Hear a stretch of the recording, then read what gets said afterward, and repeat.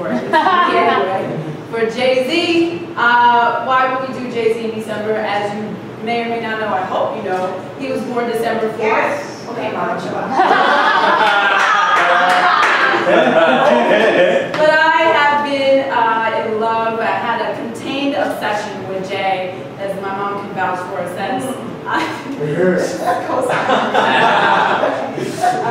had a contained obsession with him ever since his first album, his first single, Can't Knock the Hustle, off of the Reasonable Doubt album. And I just really love him. It's really hard to put into words how Jay makes you feel if you don't feel that way about him. I feel bad for you.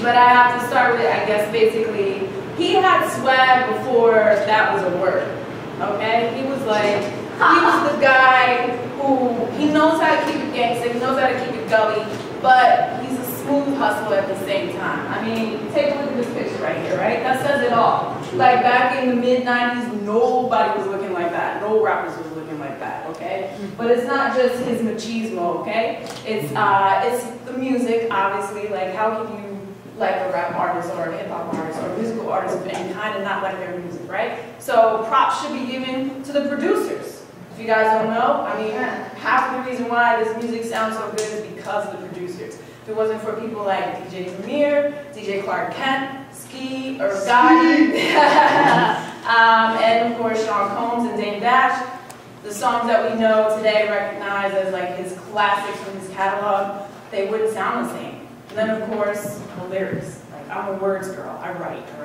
the show, I write for other things, and like, how can you not acknowledge the lyricist that is J. Hove, right? I mean, yeah, Hove. I mean, like, he has it going on from his witty, sarcastic remarks like, what I look like giving a chick half my trap, like she wrote half my raps. Yeah, half of that. To words that are a little bit more deeper and pensive. Like, for example, on Regrets, this is the #1 rule for you set in order to survive. Gotta learn to live with regrets. On the rise to the top, many drop. Don't forget, in order to survive, gotta learn to live with regrets. Ooh, okay? How many people have felt that sometimes? Yeah, trying to climb, trying to get there. Okay, Mom, you are really co-signing. But what I like about, what I love about those lyrics is that it's something we've all felt at some point in time. There's also the second hook to Regrets is, used to hold me, told me that I was the best. Anything in this world I want, I could possess.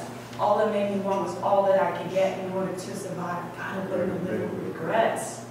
How many have asked somebody to hold them to tell them, "I'll be all right. You gotta keep going. You're the best. You're the best. Just keep going." You know, and that's something that I think not only people from the street, but just from everywhere can connect with. That's what makes Jay Jay. But that's the reason why it was so hard for him to find a record deal for a long time, because A&R people didn't know what to do with him. He was looking like that. How do you package that? He had to package that himself. That's why Rockefeller Records was made, right? So